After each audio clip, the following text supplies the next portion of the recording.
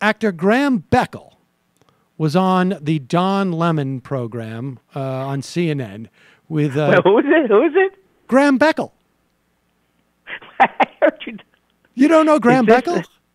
I heard you mentioning this, but I don't think I know Graham Beckel. He played Jack Fisk on Battlestar Galactica, the original one, I think, and was Hal Sanders on Heroes. Graham Beckel's a great man.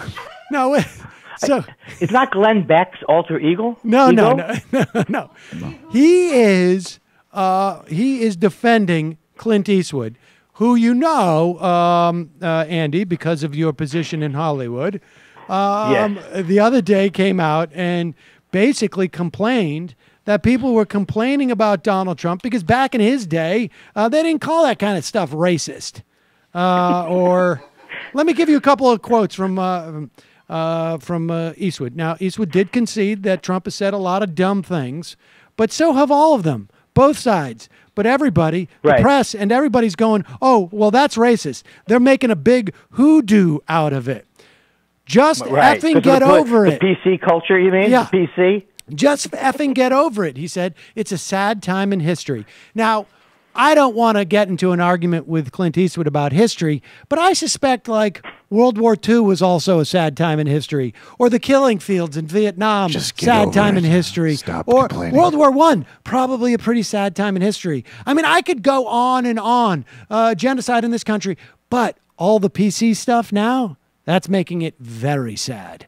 He referred to it, well, I'll read just one more quote, and then we're going to listen to Graham Beckel, and then I want to get your response, Andy.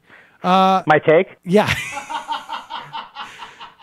Coming out? Are you saying coming out of the clip? Coming out of the clip. I want to get your take. Coming out of the clip. Okay. Which camera is mine? Which camera is mine?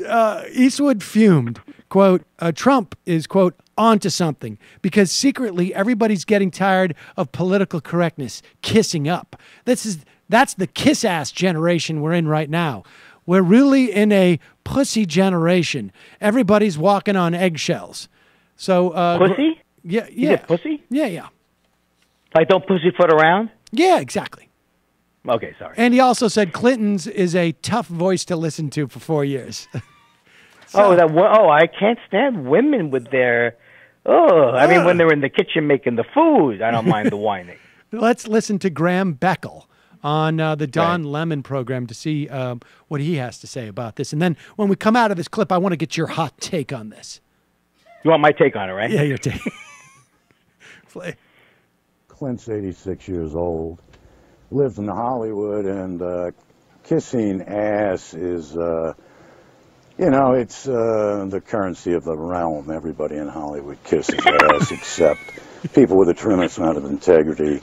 He being one, Warren Beatty, Tommy Lee Jones, Morgan Freeman, people from the left and the right. Some people have integrity. Clint Eastwood is one of them. And I love the popping you guys are doing with this corn over reading in some kind of racist thing about it.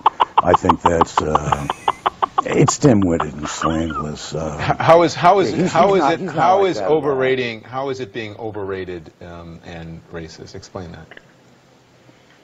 What didn't somebody just say what Clint was saying was racist? Did I not hear that? But I want you to explain how it's being racist by pointing that out.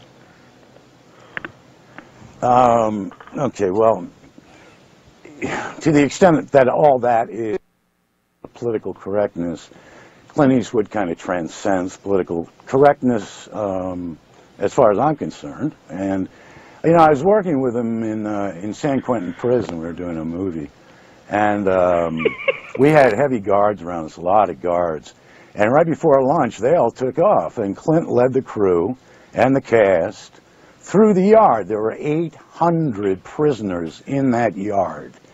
And they were black, they were white, they were Hispanic, Asian, whatever God has ever made, the visage of man was in that yard. It was utterly silent. That man walked into the middle of that crowd, and everybody suddenly burst into applause, and they were cheering him. Why? Because he's the masculine ideal. He's the guy who tells it like it is. Okay, so Graham, but what does that have to do I don't get what the with the racist question? thing is. Okay, well, maybe The post-colonial victim shit. I don't get it. Sorry. Charles. Oh. No, you don't ask me to answer that. I don't even know what this man is talking about. I mean, There you go. Hey, well, first of all, that's the first time Don Lemon's ever looked good. The first exchange in his life where he didn't hate Don Lemon. I got to say, Don Lemon totally owned that segment. He stepped up to the plate. It's the last thing he said was he didn't know what the guy was talking about. that was Charles Blow said, like, I'm not going to answer because I don't know what that guy's talking about. Oh, Charles Blow. I love Charles Blow. Don Lemon I don't know why I have to say I goes- love it. Hey, don't get me wrong. I love Charles Blow. It's Lemon. I can't. No, but I ask you, the reason why I want to get your take on this, Andy, I don't want to just leave it hanging out there. A lot of people have said that you are the ultimate in masculine visage. Yes. And like, I know there hasn't been times where you've walked through a prison yard with 800 prisoners, but you've had your time when you've done similar things. Like I'm quite convinced, like I've seen you stroll through like the courtyard at the newsroom. Yeah. Well, let me tell you something, Sam. I was doing a movie years ago with Billy Jack. I don't know if that's his name.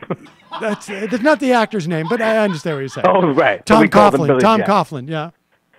And we walked into a cafeteria, and there were people there of every creed. I don't care. Be there. I don't care. They were brown, green. They were of every. And I said, I'm going to take my foot, and I'm going to put it on this side of your head.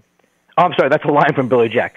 No, look, that dog's not going to hunt, Sam. You attacking that.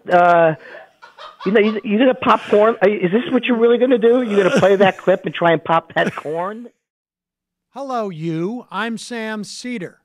Looking for smart progressive talk that is occasionally amusing? Well, subscribe to our YouTube feed. Subscribe to our podcast. Like us on Facebook. And just generally enjoy us.